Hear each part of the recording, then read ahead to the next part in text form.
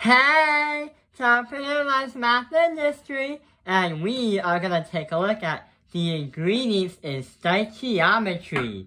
So, we've been learning a lot about stoichiometry, or stoichiometry, or whatever you call it.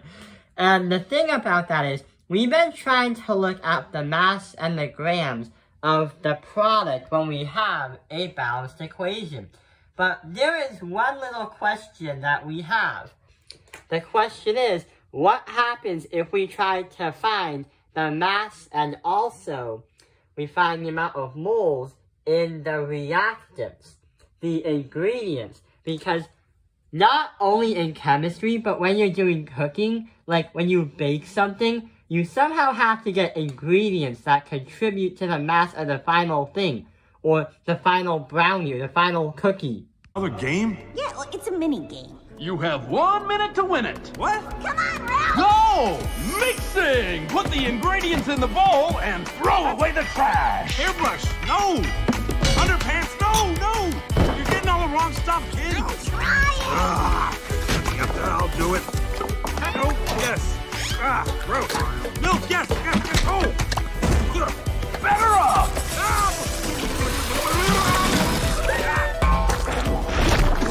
Come on, no sleeping on the job! So let's see what happens, how we can show that. And here is our question. Nitrogen and hydrogen combine together to make ammonium. If NH3 ammonium was produced at 20 grams, how many grams of each reactant would you need in order to make exactly 20 grams of NH3? So all we have to do is find out how many grams nitrogen weighs and how many grams hydrogen weighs. There is something that is crazy about this problem. One, it's not simple addition where you can say x plus y equals 20. No way. And number 3, you can't do that in a cookbook, or you can't do that when you bake something.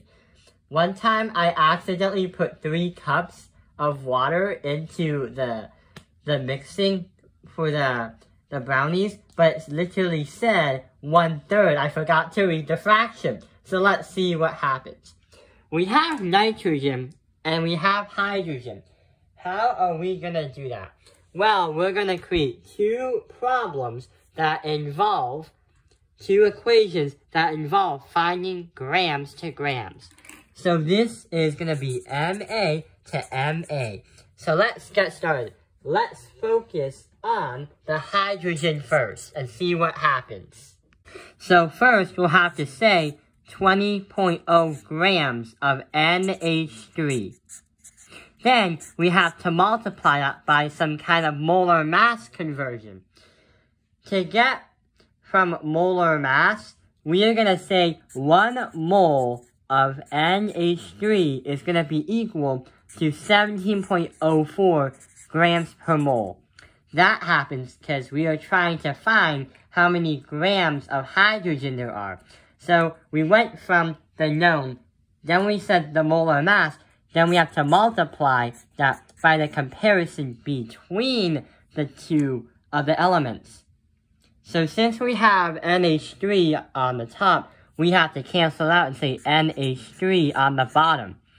And when we say NH3, we're going to put 2 right there. So 2 moles of NH3. The reason why we are doing this is we're trying to find what the amount of grams nitrogen and hydrogen have in the mass. But not only that, when we did mass to mass, that was the last stoichiometry problem. So we probably understand how to do this kind of problem too. And we're trying to compare it with hydrogen. And since we have a 3 there, we're going to put 3 moles of H2. Then we have to do one more step. We have to multiply by the molar mass of hydrogen to get the mass of hydrogen.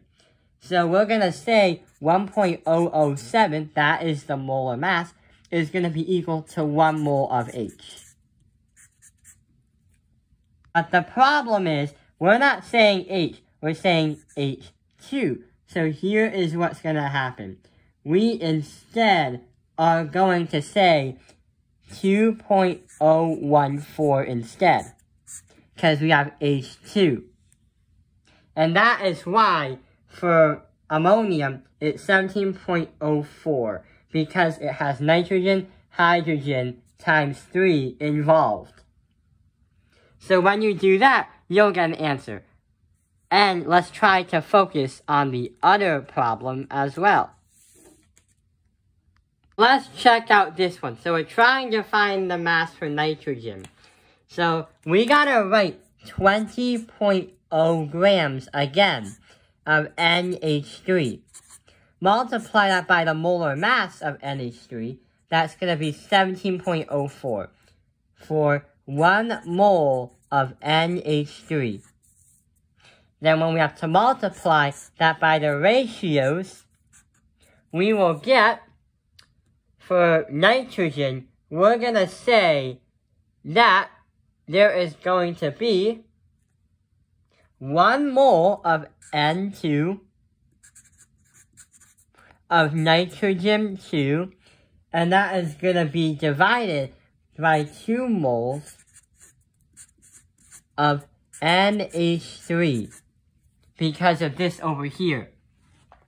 Multiply that again by the molar mass for nitrogen, and we are going to put 28 grams on the top and put 1 mole of N2 on the bottom, because one nitrogen is 14 and another one is 28. So that is how we got 28 grams divided by 1 mole of nitrogen. So what are the answers to these? Well, for hydrogen itself, the mass is going to be 3.0 grams. 3.0 grams. Wait. For hydrogen itself, the mass for this only individual is 3.5 grams. So that is telling us hydrogen would only have a mass of 3.5 grams that is needed to make this right here. But what about nitrogen? If you do all the math from the last video, where we did this times this times this times this divided by this divided by this by this, we are going to get 16 grams of nitrogen. So nitrogen by itself is going to be 16 grams as the mass.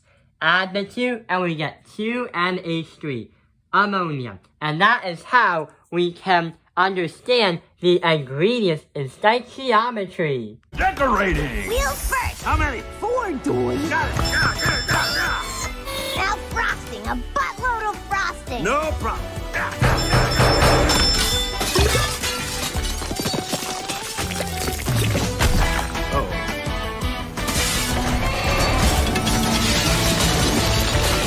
Time's up! Congratulations, you did it! And here's your card!